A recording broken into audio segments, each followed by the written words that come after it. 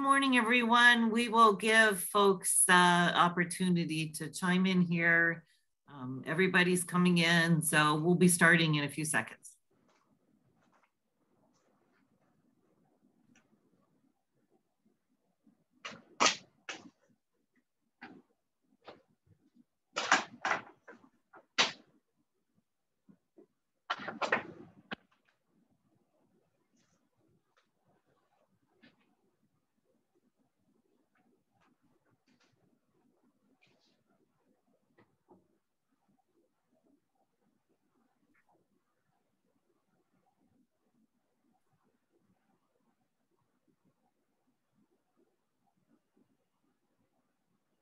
Okay, while people are still coming in, we're going to go ahead and get started. So my name is Melinda Huntley, and I am the director of the Ohio Travel Association. Thanks for joining us this morning. We are bringing you John Werkman, who's the chief of the Business Services Division at the Ohio Department of Development. And our topic today is on the Investing in Ohio's Grants program. We've all been talking to you guys for a while about this great opportunity. We want to thank the governor. We want to thank the Ohio Department of Development and the General Assembly for making these funds available to those who experience losses due to the pandemic. But joining us today is my colleague, Joe Savarese from the Ohio Hotel and Lodging Association. And I'll turn things over to him if you'd like to say a few words as well, Joe. Well, just to say thank you to you, Melinda, and the Ohio Travel Association and our partners at the Department of Development. And as you rightly said, the governor's office, lieutenant governor's office, the General Assembly, everybody who has been recognizing the impact on the travel economy due to the pandemic and COVID-19. We're not out of the woods yet, and this support is going to make a big difference in protecting Ohio's travel economy infrastructure. I thank the partners for being willing to address our members today, and we will continue to talk about this for days to come. Thank you. Thank you, Joe. So we are very, very grateful to the Ohio Department of Development for agreeing to hop on this webinar. It's an opportunity for us to really get some of your questions answered, to hear a little bit about the program. Please take advantage of this opportunity. You may submit any questions that arise through the Q&A or the chat section, but we'll also have some time at the end to field any questions that may come up. So at this point, I would like to turn things over to John Werkman, Chief of Business Services Division, and take it away, John. Thank you very much. Thank you, Melinda. Thank you, Joe, for helping put this together. I really appreciate it. On behalf of Director Lydia Mihalik, my name is John Werkman. I'm the Chief of the Business Services Division here at Development. Really, again, just happy to be here this morning to present some information on these programs. And it's also given me an opportunity to take a break from reviewing applications, which I am doing on a regular basis all day and all night to try and get through these programs. So just want to go over some of the programs. I'll talk a little bit about some of the requirements for each program, pick out a couple of items from the terms and conditions. And I do want to spend a decent amount of time talking about the application itself, talking about the process, talking about what our process is. So you know what we're doing on the back end when we're doing our work on these applications. So with that being said, let's go ahead and jump right in. So we have 4 new programs that have been established. As you can see here, food and beverage grant, lodging grants, entertainment venue grants, and new small business grants. So what exactly do these mean? What are the different targets? Some of them are obvious, some a little bit more behind the scenes. So first of all, food and beverage establishment grant. I mean, this one, it is what it sounds like, right? $200 million total in funding has been approved by the legislature for this program. We had $100 million approved last fiscal year, and then $100 million additional approved as part of the current biennial budget. The grants are in the amounts of $10,000, $20,000, or $30,000, or some small variation in there, just kind of depending, and we'll talk about that a little bit. And we're looking at loss of revenue in 2020. That's how we're measuring the grant amount for these programs. Many, many different types of businesses are eligible. It includes both for-profit and nonprofit businesses. So nonprofits are eligible for this program. And we have a list of eligible businesses in the terms and conditions. It is by no means meant to be all-inclusive. Generally, we're looking at businesses with a NAICS code that starts with 722, but there are obviously some businesses that potentially qualify for this program that might fall outside of that. But obviously bars and restaurants clearly eligible, mobile food services, so your food trucks, your snack bars, coffee shops, bakeries, all types of different businesses are eligible for this program. Breweries, wineries, distilleries, as long as they're offering on-site and not just manufacturing for sale at commercial locations. And then additionally for this program, there are obviously some businesses that potentially could qualify for either the food and beverage grant or potentially the entertainment venue grant. They do a little bit of both.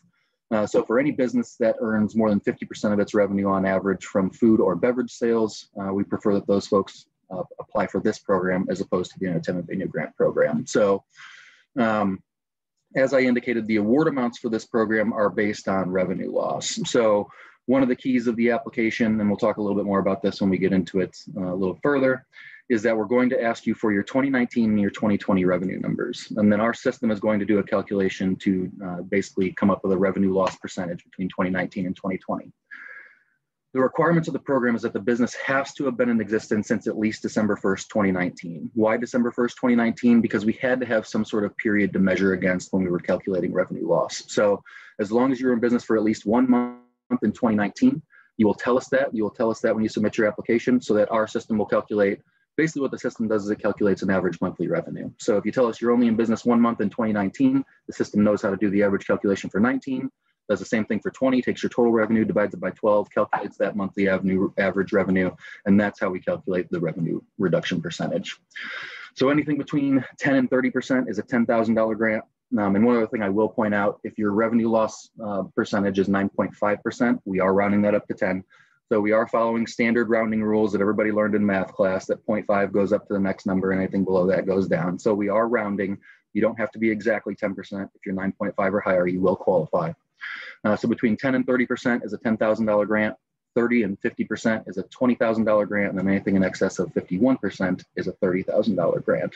Additionally, the awards are capped at your actual amount of loss. So very simple example, if you have a business that earned $10,000 in 2019, earned $4,000 in 2020, that's more than a 50% loss. Technically, they would be required or entitled to a $30,000 grant, but because they only lost $6,000, we're capping their grant amount at the amount that they actually lost. So again, trying to make sure the businesses are made whole, but not enrich them beyond where they were at in 2019. We do have some funds set aside for each county across the state of Ohio. So we've set aside $500,000 in funds for all of Ohio's 88 counties, and we're setting those funds aside until July 31st. So that deadline is coming up quickly. I will tell you that in practicality, I don't believe we have yet quite $100 million in applications for this program. So you can see that we have a lot of funding available. Now we had a pretty big rush of applications on the first 2 days, and then it's kind of slowed down a little bit since then. We've received a couple hundred per day since then. So on the availability of funding side, we have a lot of funds available. I don't anticipate we're going to run out of funding anytime soon. So even though we're setting aside money for businesses in all of Ohio's 88 counties, at this point, we're able to fund everybody who submits an application. And again, I don't see that changing anytime soon. So the county allocations, we did it, but they're really only effective if you have applications in excess of the amount that you have to award. Because we are still well under that amount that we have to award, the county allocations are still there, but they don't have the same effect because we're basically awarding anybody who comes in and submits an application. And at this time, we are not planning to extend those deadlines again, just because we don't have enough applications yet to utilize the full amount of funding that we've received. So the next program I'll talk about briefly is the lodging grant. All of these programs are going to be very, very similar, and there's just a small difference between each of them. So for this program, we have $50 million in funding. Again, it was $25 million last fiscal year and another $25 million as part of the budget. Very similar to food and beverage. The grants are $10,000, $20,000, $30,000, depending on the decline in occupancy rate in 2020. So that's really one distinction here for the lodging grant, is that we're looking at decline in occupancy rates as opposed to decline in revenue. Decline in revenue is what we focus on for the food and beverage grant, as you saw, and then as you will see shortly, the entertainment venue grant as well. Eligible businesses for this one are real simple: hotels, motels, bed and breakfast operations. And one of the keys of this program is that you are required to have a license from the Ohio Department of Commerce as a hotel motel. So that is one of the required attachments. I'll talk a little bit more about the attachments when I get to the application, but lodging grant, again, for-profit, not-for-profit, both are eligible. Must be able to show a 10% occupancy reduction between 19 and 20. Must have a copy of a hotel motel license issued by the Department of Commerce. Otherwise, the programs are very, very similar. The application process is very, very similar. And again, we'll walk through that here in just a couple minutes. Oops. One second, let me get the slides to move.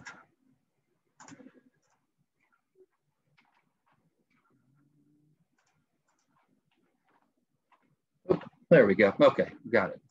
I'm not the most technologically savvy person there's ever been. So the next program that we're administering is the Entertainment Venue Grant. So $40 million in funding for this program. Again, this one is very, very similar to food and beverage. It's almost the exact same review than food and beverage. So $10, $20, and $30,000 grants for this program. What are we looking for? Again, we have a list on the terms and conditions. It is not all inclusive, but the types of businesses that we're looking at: movie theaters, music venues, sports venues, museums, family fun centers. The full list is in the terms and conditions. But if your business is not in the terms and conditions and you think you might be eligible, either submit an application and we'll review it, or you're always free to reach out to the email address at the bottom of the slide here, entertainmentvenuegrant@development.ohio.gov. And I think I failed to mention, but we do have email addresses for each of the 4 programs that are independent. So you see for food and beverage, for lodging grant, for entertainment venue grant. These are all up on the website, businesshelp.ohio.gov. I'll point you to that a couple times as we talk. My staff are manning those email inboxes and responding to folks as soon as they submit an email. So usually within a couple of hours, you'll get a response from my team. It might take up to a day or two, but the email inbox hasn't been huge volume. So we've really focused on customer service this time and trying to get back to folks and having conversations about the applications and how they work. The final program that we're running is, I would say, different from the other 3 programs and more similar to what we did at the end of last year when we did the Small Business Relief Grant. This program is geared towards businesses that opened in calendar year 2020. And the grants are a flat $10,000, very similar to what they were for the new Small Business Grant that we did at the end of last year. What are the requirements for this program? Very similar to the Small Business Relief Grant, you are required to have had W-2 employees as of January 1st, 2021. So that's the biggest thing that we're reviewing.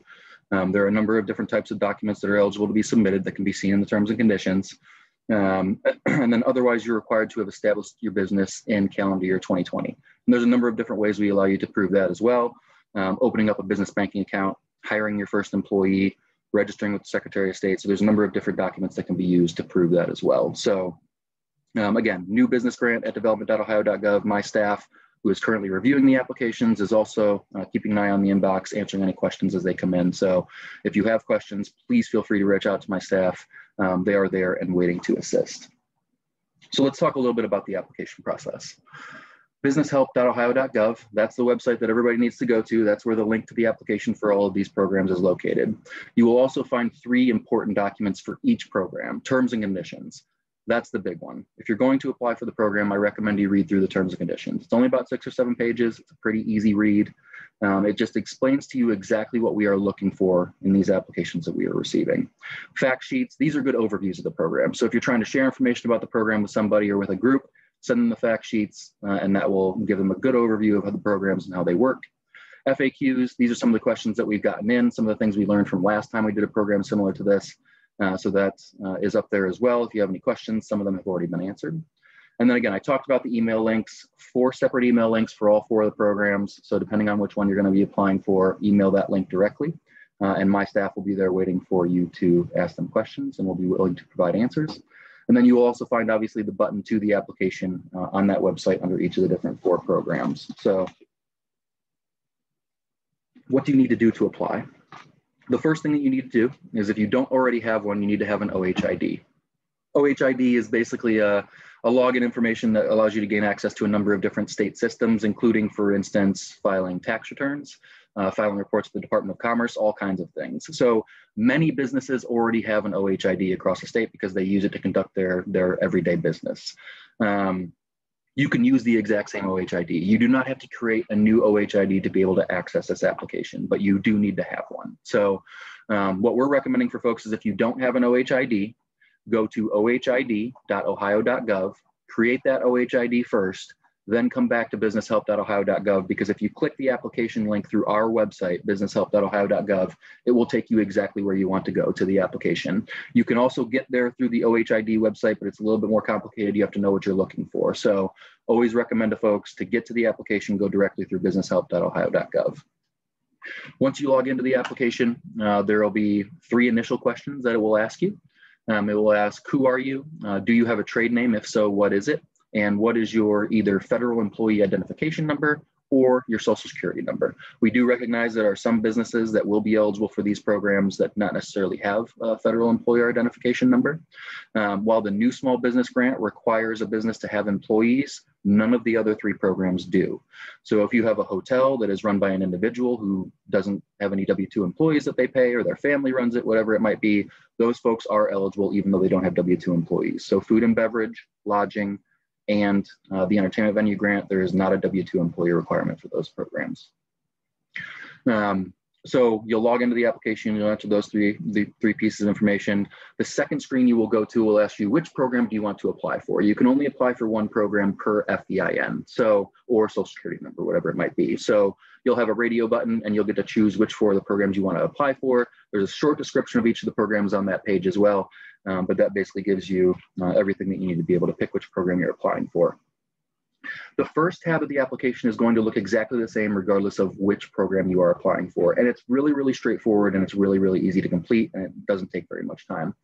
The name, FEIN, social security number, whatever it is that you entered on that first tab are going to pre-populate onto this next tab when you open it up. So you don't even have to enter that information. We've carried it over from the first piece that you put in. What else are we going to ask for? We're going to ask for your NAICS code. We're going to ask for ownership demographic information, and there is an option for prefer not to answer. You don't have to provide that information if you don't want to. We're going to ask you, what type of business are you? Are you a corporation, LLC, partnership, joint venture, sole proprietor, nonprofit, whatever that may be? We're going to ask you what calendar year your business was established. We're going to ask you whether or not you receive funding from other grant programs, and we don't care. It has no effect on the eligibility for your application whatsoever. It's purely statistical. We just want to know, have businesses in Ohio receive funding from other programs, and if so, how much? We're just using that for statistical analysis, nothing else. And then the only other item on the first page that you will provide us is, who's the contact person for this application? And I would just say, make sure that the email address that you enter in on that contact information is 100% correct, because we communicate for these programs 100% via email. So if your application is approved, if your application is rejected, you'll receive a confirmation once you submit it. All of that is going to go to the email address that you enter on that first page, so make sure that's correct.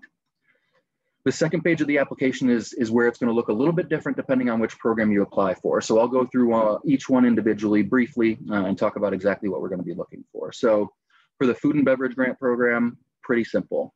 The eligibility for all of these programs is location specific. So when you get to that second tab, that's the first place we're going to ask you, what location are you applying for? And when you do that, make sure you're giving us the physical location of the business. So you might have, for example, a headquarters or an office space that you maintain, but your actual operating entity, the one that you're applying for, is at a different location. Make sure you're entering that operating location, not your headquarters location or your office location. So that's the first thing we're going to ask you for, is where is the business that you're applying for? And we do have address verification software behind the scenes working to make sure that we're getting valid addresses. If you have any issues with that software whatsoever, because the USPS is not always perfect, and that's where we get our database, reach out to us via the email inbox, let us know. We have a way to override it on the back end in our system, but you can't do it on the front end. So if you have somebody applying that's having issues with the address verification, please just have them reach out, fill out as much of the application as they can, and then we'll get that corrected for them. So for this program and for the entertainment venue grant program, because they're basically identical, you fill out the address of the location, and then you give us three numbers potentially. How many months were you in business in 2019, so that we can make sure we're doing the monthly calculation correct. So for most businesses, it'll be 12. What is your 2019 gross receipts and 2020 gross receipts? Again, we're talking about basically what you rang up at your cash register, right? Don't take out any of your costs, anything like that. If you were filing a partnership return, it's at line 1, gross receipts or sales. That's what we're looking for. Tell us exactly how much you sold. Not necessarily, don't take out your costs, don't calculate profit, just tell us how much you rung up at the cash register. You tell us that for both years. Our system is going to go behind the scenes. It's going to do the entire calculation. So it's not even my folks doing the calculation. It's just all mathematics behind the scene. That will calculate whether or not the applicant is entitled to award, and if so, how much that award should be. The most important part of all of these applications is the 3 required attachments. And there are 3 required attachments for every program. They're a little bit different for each program, so I'll go through them individually. But when my folks are reviewing these applications, when I'm reviewing these applications, that's what I'm looking at. I'm looking at your application fields just to make sure everything makes sense, passes the smell test. But really, our entire evaluation of eligibility comes down to these 3 attachments and whether or not they meet the requirements of the terms and conditions. So the first thing is, You just told me what your 2019 revenue was and your 2020 revenue was, so prove it.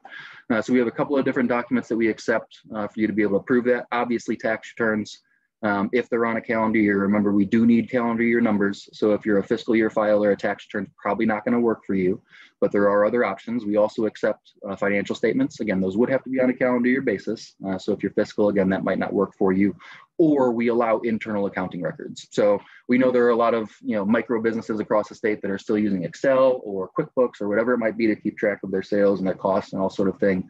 That's perfectly fine. Obviously we're not going to put those businesses at a disadvantage because they don't use advanced accounting software or have an accountant that files things on their behalf. So there are a couple of different ways that you can provide that documentation. So there's a couple of different options there. The second piece, and this is going to be, so these attachments are going to be exactly the same for food and beverage and entertainment venue. So these two will be almost identical.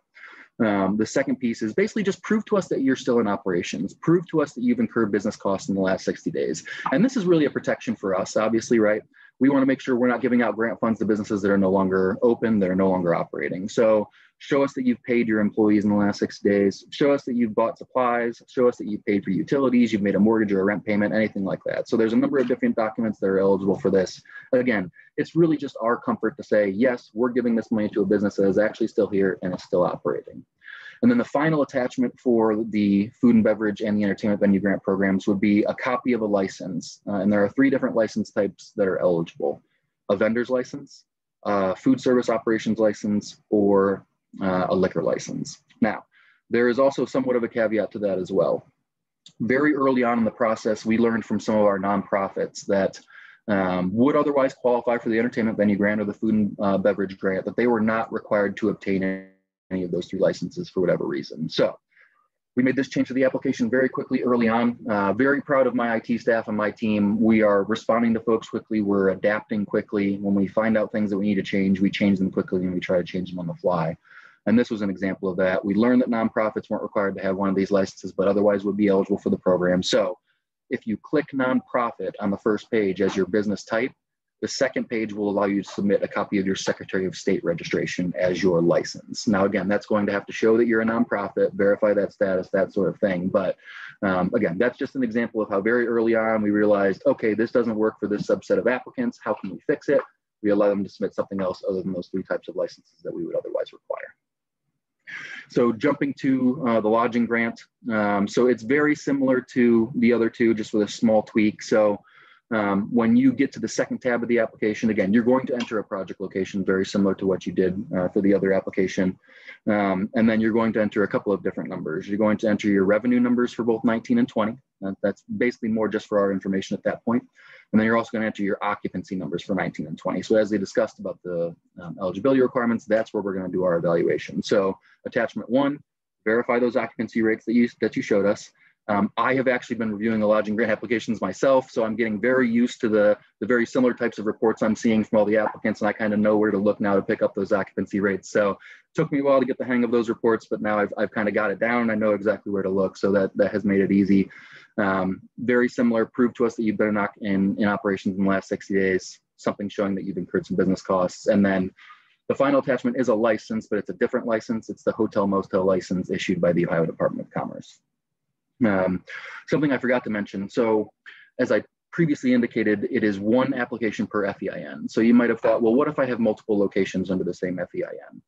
The application allows for that. So on the second tab, when you enter the address of the project location, you attach documents that are specific to that location. Then, if you have additional locations under the same FEIN that would also qualify, you can add them. And you can add as many addresses as you would like. For example, very early on, we received an application from somebody who owns Subway franchises, and they own 11 of them. They were able to qualify for the program independently, but they were all under the same FEIN. So he submitted his application with 11 locations. My staff reviews all 11 as they're reviewing the application. Every location does have to qualify independently, and you need to be able to show that. So, for example, we had an applicant submit 3 applications for 3 different locations, but include the same tax return for all 3. Well, that doesn't necessarily work because we're not getting verification directly that each location had at least that 10% revenue loss. So we required them to correct their application and resubmit. So we do allow for multiple locations to be on one application, but each location has to independently qualify, and each location will be required to include those 3 attachments that we require for all program applicants. The final program that you'll see will be the new small business grant. On that one, the second tab is pretty simple. Enter the date that your business was established in 2020 so we can verify that date. The first document you attach will be basically matching up with that date. So if you told us you were established February 1st, 2020, provide us with a document that shows the February 1st, 2020 date that meets the requirements of the terms and conditions. And then you will also be required to show us that you're still incurring business costs. So that same thing, 60 days, show us that you've incurred some costs. And then the last piece for that program is employees as of January 1st of 2021. So again, 3 attachments clearly laid out in the terms and conditions. On that second page of the application, we actually have the language from the terms and conditions for each individual program that identifies the specific attachments that we allow. So we try and make it as clear as we possibly can. So what's the process? What are we doing on the back end? As soon as you submit your application, you should receive an email with basically an application confirmation saying, yes, we have received your application. It'll be reviewed in the order in which it was received. And that's exactly what we're doing. We're reviewing applications in the order in which they were received. So I have a team of about 7 or 8 individuals who are working on the new small business grant. I have a team of about 7 or 8 individuals that are working on the food and beverage grant. Those are our 2 biggest grants as of right now in terms of volume of applications. Food and beverage far and away is the biggest one, followed by new small business grant, and then lodging and entertainment venue are about the same. So I have been reviewing the lodging grant applications. So if you have anybody who's gotten a response on that application, that's been from me. I've also been manning the email inbox over the last week and a half. So if they've emailed the inbox and gotten a response, that's been from me as well. And then we'll be turning to the entertainment venue grant program probably tomorrow to start to review those. But again, the volume there is not nearly as great. So we should be able to get through those pretty quickly. So again, my staff will review your application. They've been trained. They have the terms and conditions in front of them. And basically they're looking at the terms and conditions and saying, does this fit what we told them? It's very, very simple analysis. Is it an acceptable document type? Does the document verify information from their application if required? It's a pretty simple analysis for my team. So once they review the application, you will hear back from us with one of 2 emails. The first, which is the one everybody wants to see, is the you've been approved email.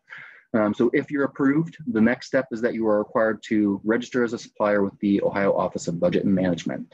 The reason that we did this is when we did the program at the end of last year, we issued checks only, and it kind of became a nightmare. Part of it had to do with the timing when we did it. It was mid-December. And if anyone's wondering, it's never a good idea to try and send 12,500 checks in the middle of December, in the middle of a pandemic, when everybody else is also trying to put all of their mail in at the same time. So that did not go well. So because of that, we are encouraging folks to provide electronic payment. We're requiring you to provide electronic payment information so that we can direct deposit your funds. It's better for everybody. We don't have to worry about checks coming back. They don't have to get delivered. You don't have to worry about checking your mailbox every day to see if the check has actually arrived at your location, tracking down your mailman, all that kind of stuff. The money will be directly deposited into your business banking account. Now, that does take some time. The Office of Budget and Management obviously is dealing with a higher volume than they're used to because of the programs that we're administering. So anywhere from 7 to 10 days to get a response from OBM to get your supplier ID number. We obviously are holding awards during that period. We know the delay. I've had a couple people reach out via email. OBM says it could be 7 to 10 days. Am I going to lose my money? Absolutely not. Absolutely not. Once we approve you, we're holding you those funds. They aren't going to go away. So if the supplier ID process takes 5 days, 10 days, 15 days, 20 days, whatever it might be, your funds are still going to be here for you. We're not going to let those go. And then if it's the first time you've become a supplier and the first time you're using your bank account, they have to go through what they call a pre-note process, which is basically OBM verifying that your bank account is real. So most of you have probably seen this type of thing if you signed up for PayPal or Venmo or that type of thing. Sometimes they do this where you'll see like a penny pop into your account or a 0 deposit pop into your account. We have to do that as well to verify that the bank accounts are real. So because of that, it can sometimes be up to a 15 to 20 day process, once you're approved to get your funds actually into your bank account. But we're working through it as quickly as we can. We're on the phone with OBM multiple times per week, trying to make sure that process flows as smoothly as possible. So that's the award process. If your application is rejected, there are basically 2 different things that you can do. And first of all, we've tried to, again, one of the things that we've really focused on this time is customer service. So the first 2 weeks after we opened the application, we didn't review any applications. And we did that on purpose because we wanted to make sure that we had the ability to respond to every single email that came into the inbox to try and help people through this application as much as possible. So we did that. And we continue to do that, and we will continue to stay on the email inbox. The other thing that we're doing, when we did the program at the end of last year, we were fairly vague about what was wrong with folks' applications. We basically just told them which attachment was wrong, but not why. So this time, if we're rejecting an application, we're actually putting notes in as to why. And those notes are going to come through into the email that you receive from us. And we're trying to be as specific as we possibly can. So we're hoping that this does a number of things. Obviously, it's going to make it easier for the applicant to go back in and fix the problem. It's going to be easier for us because we're not going to have folks reaching out to us wondering why their application was rejected because we've given them that information. So we're trying to focus more on customer service this time around. So if your application is rejected, you have two options. One, you can go back into your application as it is in a rejected status. You can make changes and you can resubmit it, and then it'll go back into the queue and we will review it. The other option is if you just want to start over, you want to throw that first one away and just do a brand new fresh one, you certainly can. Log back in using the exact same login information you used the first time. You'll have the option to withdraw that application. Once you do that, the system will then allow you to go in and submit a new application. So there are a couple of different ways to do that if your application is rejected. Obviously, if you have any questions whatsoever about why your application was rejected, just reach out to us. We will certainly help you through that process.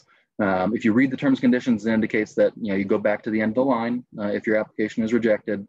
And we've been following that in most cases. In some cases, if it's a small fix, we can potentially jump and approve that. And again, the reason we can do that is because we are nowhere near being fully subscribed on any of these programs. So we know for 100% certainty that every single application that I have right now and a good portion of additional applications that we anticipate receiving, I will be able to fund them with the funding that I have. So, we're working with folks, we're reviewing the applications, approving them where we can.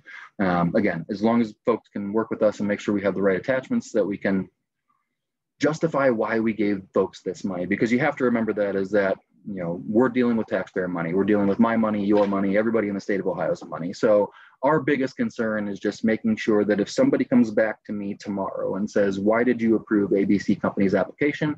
I can simply open the application. I could say, here's their first attachment, matches exactly with the terms and conditions. Here's a second, the third, everything lines up perfectly. They calculated a revenue reduction. They were eligible for the program per the terms and conditions. So that's really what my folks are doing. It's protecting us, it's protecting you, it's making sure that everybody is being held to the same standards as following the same rules. That's what's most important to us is being fair and making sure that we're administering this program fairly. So it may seem like sometimes we're being a little harsh or we're being sticklers or being strict on the terms and conditions, but there's a reason that we're doing that. It's because we want to make sure that everybody's held to the same standards. So like I said, businesshelp.ohio.gov, that's the website you want to go to, has all the information about the 4 programs and how to apply.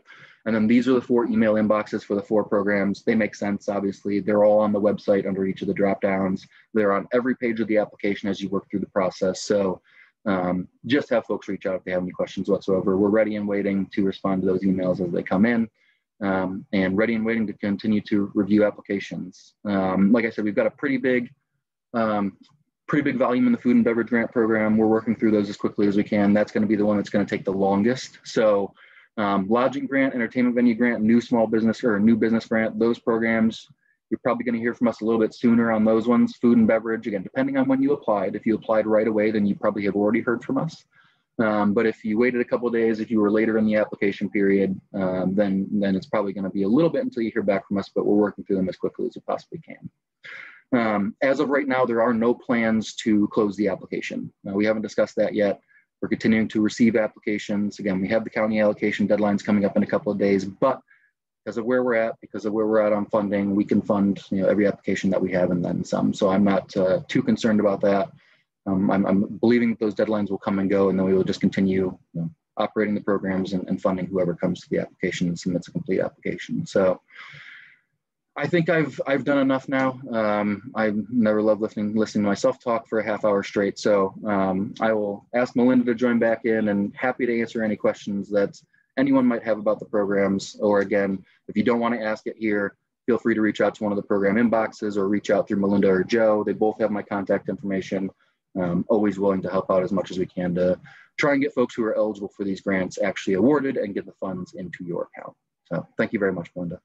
Oh, you're very welcome. Thank you. And Joe, I'll ask you to unmute and come back to us also to help see if you've received any questions.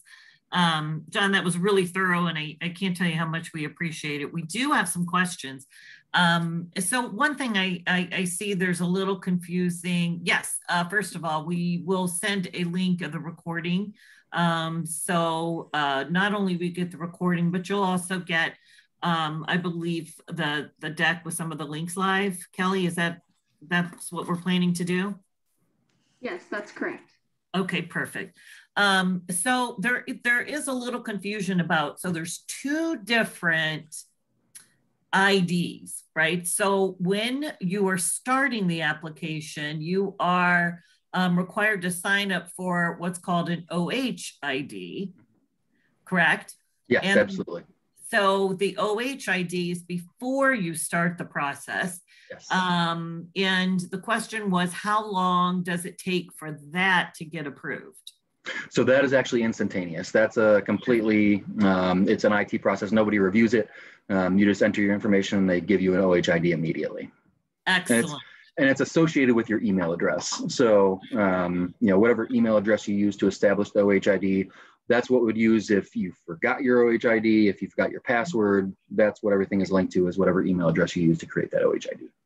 Great. So you get on, you apply for the OH ID, you get that instantaneously, you do your application, you're approved, and then you have to get a supplier ID.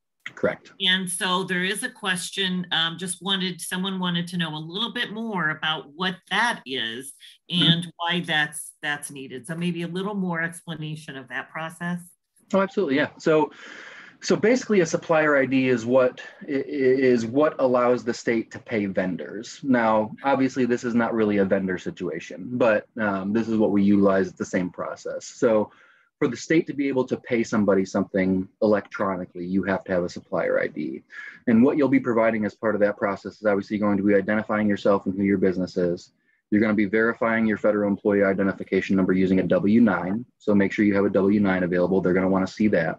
And then you're going to provide your bank account information for your business. And again, that's so we can directly deposit your funds into your bank account. So the supplier ID process is actually pretty simple.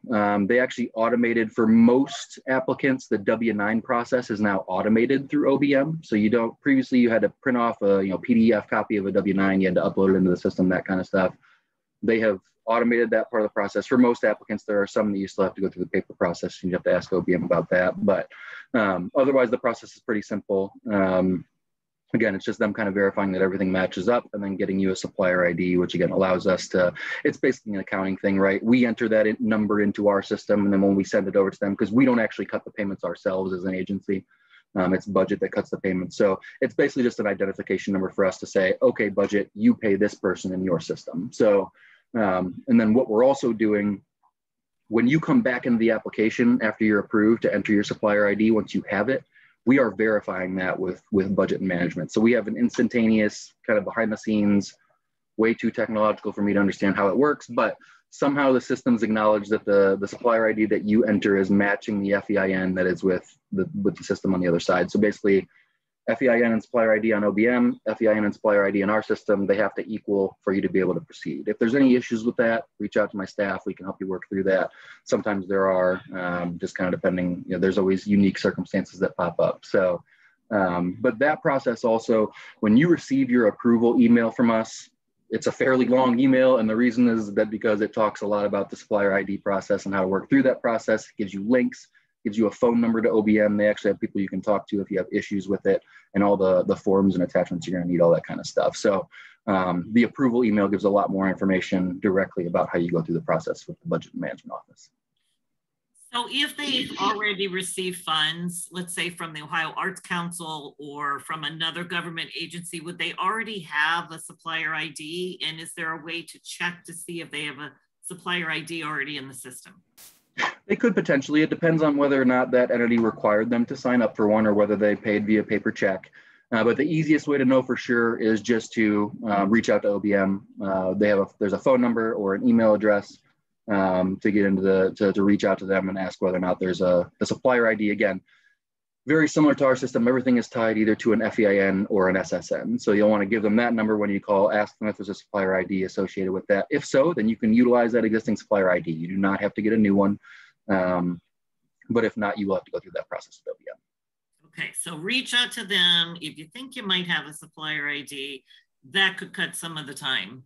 Yep. Would be needed to get one. Okay. Yep, great. And I think the phone number for OBM is also in the FAQs, if I remember correctly. So it's also in there if you didn't get to the approval email stage. So perfect. Thank you for that. Keep questions coming either in the chat or the Q&A. We will get to all of them. We also had some come earlier. One of the questions we had earlier, it says they're new to grant writing, a little intimidated, looking for tips and clues. You know, my understanding is this isn't a competitive grants program, so this process shouldn't be a problem. A competitive grants program, you are really doing the grant writing and trying to meet the criteria. This is a grant program, but it is based on revenue losses, period. They're not, you know, the criteria set, show the revenue losses, show you meet the eligibility, you're going to get the funds. So please don't be intimidated by this process because it's not the same as applying for a competitive grant. Is that true, John? Is that your take? 100% correct. Yeah, no, you're directly on point there, Melinda. And the other thing I would point folks to, and again, I know that everybody is very, very busy. You're short-staffed. You're wondering when you might be able to have time to get this stuff together. You know, the information that we're asking you to enter into the application that you're typing in, you'll know off the top of your head. You're not going to have to go digging for anything. Obviously, the piece that is going to take a little bit of time is putting together your revenue numbers or your occupancy numbers for 19 and 20. But, you know, most of us have our tax returns. You know, they're in our documents, they're ready to go. So the biggest time crunch, the biggest, you know, piece of understanding for the application is those attachments. You know, we're obviously willing to help via the email inboxes. We can, you know, if you want to send us your attachments and say, hey, are these good? Would that work for the application? We're happy to do that. We have no problem with that whatsoever. We can't actually approve you until you get into an application. But the other thing I would point folks to, you know, our agency also administers both all of the small business development centers across the state and all the minority business assistance centers across the state. And all of those advisors are queued into these programs. They know about them. We provided them all the documentation on these programs. They understand how the system works. So again, I know that time is a crunch and you don't always have time to do this type of thing, but if you have an opportunity and you want that one-on-one assistance, those are the places that you want to go to do it because those folks can help you with getting the right documentation, submitting the application. They're really our boots on the ground with respect to these programs. Oh, that's a great tip. Thanks for that. Are there any restrictions as to how the funds can be used? There are some restrictions in the terms and conditions, but you know, honestly, as long as you're using the funds for business costs, you're fine. And it can be to reimburse costs that have already been incurred in the past, or it can be used for future costs to be incurred, payroll, mortgage, rent, utilities, supplies, whatever it might be. You know, it's just honestly, you know, we don't want you to use them to pay taxes. Typically, you don't want to use grant funds to pay taxes. We don't want you to use them to pay for lobbying activities, political activities, that sort of thing. We don't want you to use them to give yourself a bonus, you know, that sort of thing. We just want you to use them on business costs. You know, the terms and conditions talk about saving records of what you spent the funds on for, I think, 5 years. You know, there's always the potential of an audit, but I wouldn't, you know, I mean, we have thousands and thousands of grantees, so it's probably not going to happen. We trust our grantees in this circumstance. If you've proven eligibility for these programs, we're confident that you're a real business, that you've struggled, that you need these funds, and that you're going to use them on business costs. So that's really it. Generally, business costs either already incurred or to be incurred. That's great. And I know one of the other questions was, what about reporting? So I think that's a little intimidating. People, again, they're used to these competitive grants. They're used to having to keep all these records. They're like, oh my gosh, I don't want to get into this process. My take is this isn't the same. Like so what are the requirements for reporting? I think you just answered that. Yeah, none.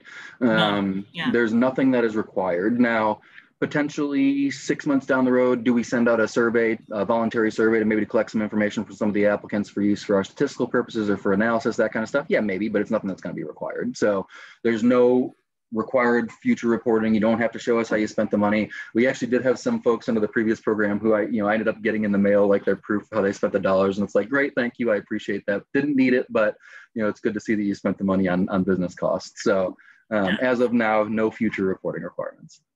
Right. That's really helpful. Thank you. So one of the questions I had, so you said if let's say they started the business in 2019, but they didn't start till late in 2019, and then you're basing that year's revenue based on a 1 month. Is there anything in your system that's accounting for the seasonality of the issue? Because a 1 month in December 2019 could look very different from an August, right? 2019. Just curious. I was just curious if that is considered and how you guys are going about that. So it can be, and actually this is a really good point, and I'm glad you brought this up. So obviously there are circumstances that aren't going to fit the mold very well, right? Our mold is businesses that are in our operation all 12 years that lost money, and we can easily walk through that process. And there are a number of folks that are going to fit right into that. Round peg, round hole works out very well, but we're also going to have a lot of square pegs, right? So what I've encouraged folks to do is that if your situation is a little bit different, and I can attest to this because I've seen a couple of them, for example, on the lodging grant, since Joe's on, I'll plug this one. I've got a couple of folks who have reached out that have been at Put-in-Bay. Well, it doesn't make sense. They're not operating all year round. They can't operate all year round. So explain that to us, okay? So, you're required to attach documents. That doesn't mean that you can't include like a cover sheet with that, right? So if you're sending me like your revenue information, and it shows very small amount in 19 or only revenue for a couple of months in 20, but not the entire year, just explain to us why that's happening. But more information is always better than less information. My favorite applications are the ones where they highlight the numbers I'm supposed to be looking for, right? Because my eyes can quickly go to that. I see it, great. Make it as easy for us as you possibly can. Remember that there are actually, human beings on the other side of this that are trying to review these applications, and we're trying to make it work for you guys. We really are. But sometimes it's just not there. So if there's a weird situation, if you don't fit the mold perfectly, explain that to us. Either reach out in advance and explain that to us, or submit your application and explain that to us as part of your attachments.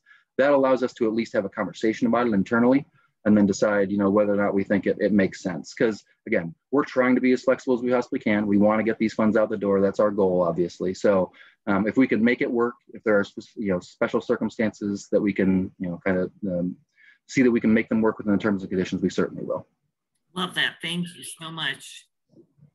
And Joe, feel free to jump in if you've got any questions coming up. I'll just keep going with some of the ones I'm seeing, and feel free to include some more. We've got a couple questions related to eligibility.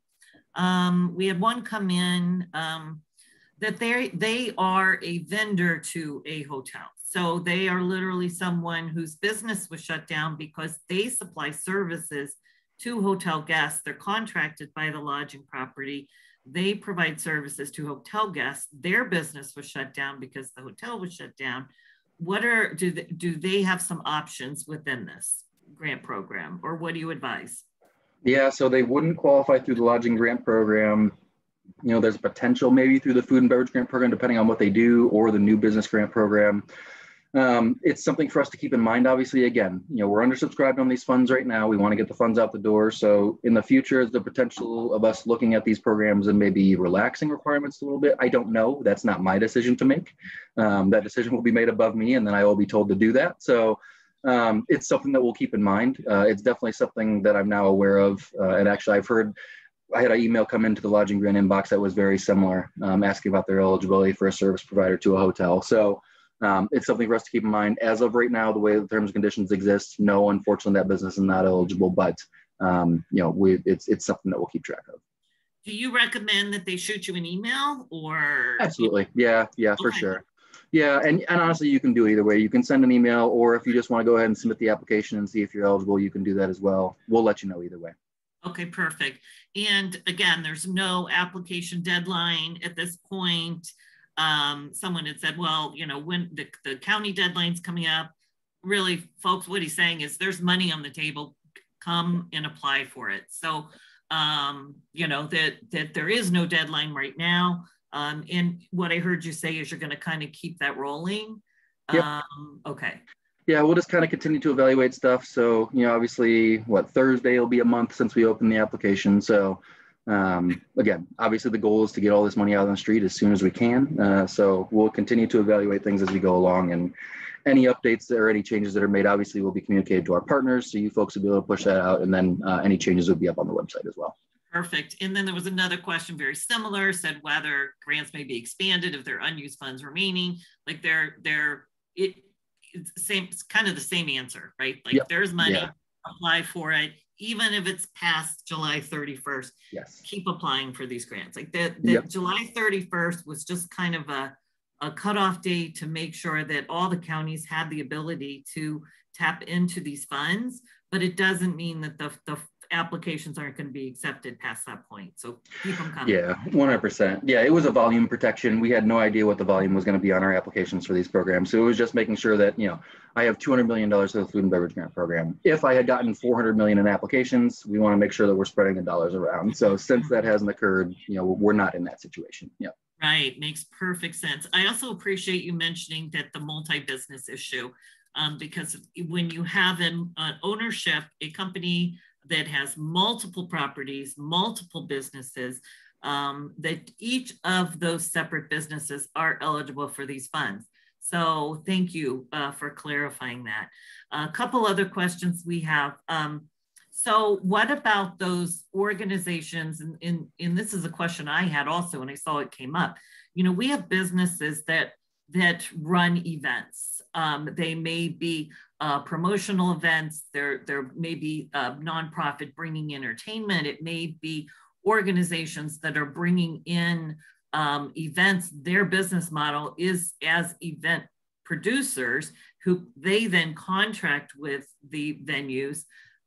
Would they qualify under entertainment if they're the promoter and the coordinator of events?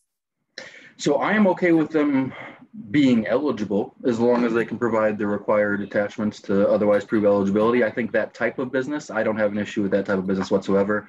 It's an entertainment venue grant. Understand it's a venue, but these are people who utilize those venues, and if they can otherwise qualify, I don't see my staff, really, have batting a second eye at that, right?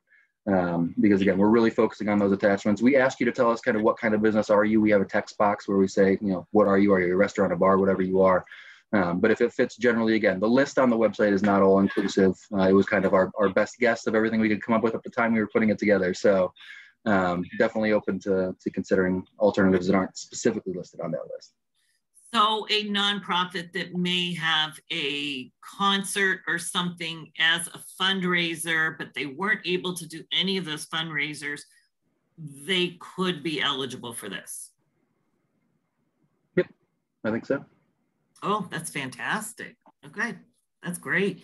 So the other thing I kind of had a question is like convention centers and meeting venues, right? So and I think throughout this whole pandemic, what I've learned is that the terminology, right? Like we as an industry have terminology, the state has terminology, every different sector has terminology. And sometimes people get hung up on the words instead of the meaning. And so, a convention center or a meeting venue may not perceive themselves as being an entertainment venue. Would they be eligible for this because they weren't able to conduct business?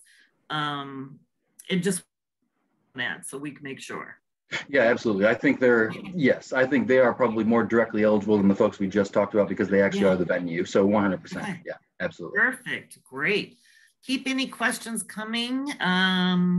What are some of the most common reasons you've seen for applicants being denied right now? Is there common mistakes people are making that might be helpful?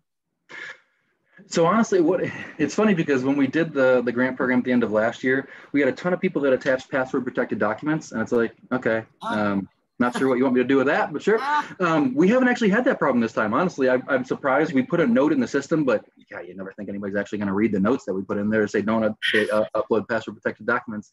Yes. Honestly, and I won't ever fully understand it. I know that, we encourage folks to read the terms and conditions, and it's right there on the application as well. Just look at the attachments that we're asking for and make sure that the document you're submitting is one of the eligible types of documents that we're listing. That's the biggest thing. Like, I'll review an application and I'll get 95% of the way through it. And I'm like, great, this is a good application. I'm ready to approve it. And the last one, it's just like, I know you have the document that I'm looking for. This just isn't it, but I know you have it. So that would be my thing, honestly. Just double check your numbers. Make sure that the numbers that you're entering into the application on that second tab match the document that you're uploading. And then just make sure that the documents you're uploading are the type of document that we're looking for. That's the biggest thing, honestly. Again, we're spending the majority of our time looking at those attachments. So that's the biggest thing. Just, check yourself. Here's my document. Here's what the terms and conditions say. Do they line up? Yes. Okay, I'm good to submit. If not, try and find one of those documents that we do identify in the terms. Perfect. Thank you. Joe, did you have any questions or comments at this point? That extensive list that you worked through covered really everything. The supplier ID, John, was one of the main aspects, and I think what you explained on that was really clear, so I appreciate that as well. Yeah, it's again, it was just kind of one of those things where, you know, learn from your lessons, right? And it probably wouldn't be as bad if we did it again and we sent things out via paper check, but it was just a perfect storm of nobody was going anywhere. Everybody was shipping everything in the mail, and it was, man, I think my budget folks would boycott me if I told them again that we were going to send, you know, 12,500 paper checks. That would not go over well. So my budget would have issues going forward. I can tell you that. That's for certain. Absolutely. I appreciate your comic candor. I love it. And I think you can tell from this entire conversation, they want you to get this money. They want you to be eligible. They want to provide help because the state has recognized the situation that many of the businesses are in. So I really encourage you to apply. John and his crew is extremely responsive. I want to thank you very much for agreeing to come on this webinar and answer, you know, all of my questions before and after this webinar. Really appreciate your taking the time and explaining the process to us. And I hope it's been helpful to all of you who have joined us. Again, we will make sure the recording is sent out. And if there aren't any, I'll do one last call for questions. Give it a hot second, but okay, seeing none, there's just a few saying thank you very much for joining us, John. And I appreciate you. Joe, thanks for co-leading this and hope you guys have a great day. We will end the webinar now. Thank you. Thank you very much.